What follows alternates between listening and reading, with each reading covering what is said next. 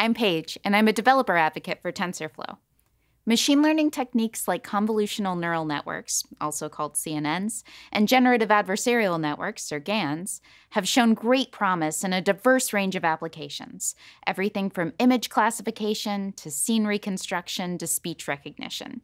To efficiently train these models on massive amounts of data, machine learning engineers often need to use specialized hardware, such as graphics processing units, GPUs, or tensor processing units, TPUs. GPUs and TPUs are used as accelerators for the portions of the model that can be broken up into parallelizable operations. Think of these chips as very specialized tools that can do one particular task extremely well and extremely quickly. When using this specialized hardware, tasks that used to take days or even weeks to complete now can only take minutes. The good news is that you can develop deep learning models on Google Colab using GPU and TPU at no cost. Let's dive into a notebook and check it out. To change your runtime in Google Colab, all you have to do is select Runtime, change runtime type, and then opt for None, GPU, or TPU. For this selection, we'll go with GPU, and we'll hit Save. Let's install TensorFlow 2.0 with GPU support. We can confirm that TensorFlow can see the GPU by running devicename equals tf.testGPU devicename. Once the command is run, we can see that the device is located at the 0th slot. To observe the TensorFlow speedup on GPU relative to CPU, let's use this basic Keras model. We hit Run, and we find that MNIST is able to train to completion in around 43 seconds. With CPU, it would take MNIST 69 seconds to achieve the same accuracy, so you received almost a third of a boost of speed. If you're interested in obtaining additional information about hardware, you can run these two commands from any Colab notebook. This will tell you everything that you need to know about CPU, RAM, and GPU.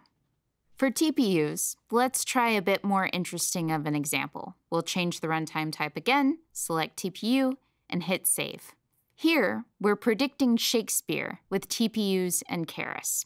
In this Colab notebook, we'll build a 2-layer forward LSTM model, and we'll convert a Keras model to its equivalent TPU version using the standard Keras methods fit, predict, and evaluate.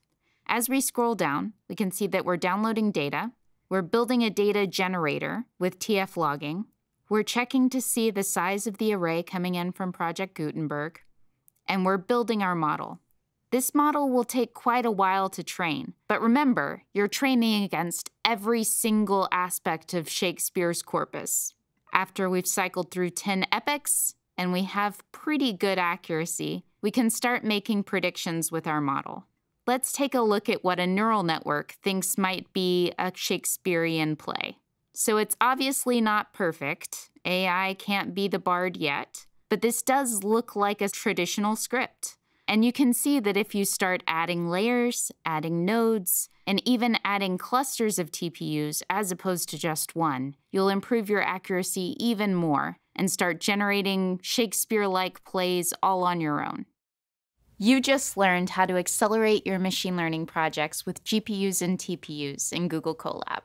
In the next video, I'll walk you through how to upgrade your existing TensorFlow code to TensorFlow 2.0. So subscribe to the TensorFlow YouTube channel and be notified when that video lands. In the meantime, keep building cool projects with TensorFlow. And make sure to share them on Twitter with the hashtag #PoweredByTF. We're looking forward to seeing what you create. I'll see you next time.